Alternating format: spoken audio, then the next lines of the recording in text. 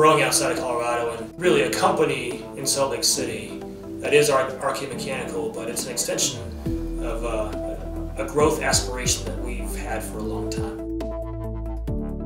It's cool to see Salt Lake City develop, and Salt Lake City, when we land those other 2 phases, it could be as big as we were last year. Now, one thing I'm really proud of is the team that we've launched to Salt Lake City. They're going to win. They're all winners, and they're dedicated to the success of that project. 2 air handlers up the other day, piece of cake.